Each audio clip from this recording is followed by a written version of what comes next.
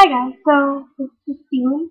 I'm here Tuesday, but Bree wanted to switch with me for this week because she can't post today, and it worked out perfectly because I can't post tomorrow.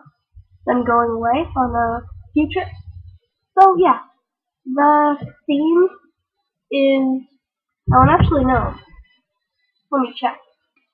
The theme is to say an interesting fact about yourself that nobody in the club knows. So I guess that fact is I like the snow. Like I couldn't think of anything else, but yeah, I really like the snow. I'm going on a ski trip with my school tomorrow, so get to play in the snow. So yeah, I don't think you guys knew that. So yeah, the challenge is to do the accent challenge, and I'm gonna do it now.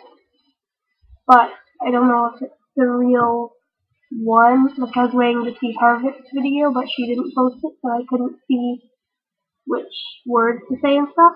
So I found one, but I think it's a different one, but I'm gonna do this one, and it has some questions and stuff. So yeah, I'm gonna do it now. So I'm gonna say the words now that are on my screen for the accent challenge. Ant, root, theater, iron,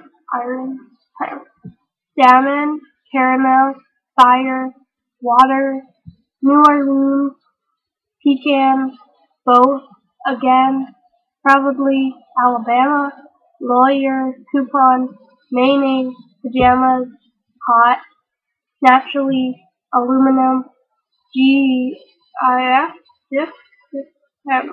tumbler, crackjack, doorknob, envelope, G-Poy, GPOY, I don't know.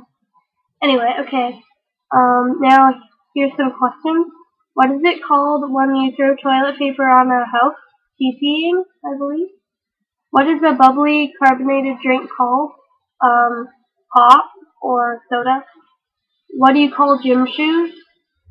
Gym shoes, I guess. What do you call your grandparents? Grandma and grandpa? What do you call the wheeled contraption in which you carry groceries at the supermarket? Cart? Shopping cart? What is the thing you change the TV channel with? A remote? Do you think you have an accent? Not really. Be a wizard or a vampire? Vampire? I don't know. Wizard. And says choose a book and read a passage from it. So I will be right back. I need to get a book. Okay, I got a book. Outsiders. I know it's messed up. It's from my school library. I'll flip to a random page and read a passage. Okay. Chapter 7.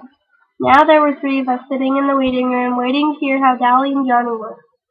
Then the reporters and the police came. They asked too many questions too fast and got me mixed up. If you want to know the truth, I wasn't feeling very good in the first place.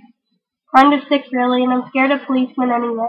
The reporters fired one question right after another and got me confused. I didn't know what was coming up. Gary finally told me I wasn't in shape to be yelled at so much, and they slowed down a little. Gary's kind of big. Yeah, so I don't know if I was supposed to do that, but that was in this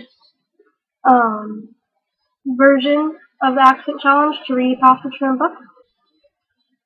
Bye!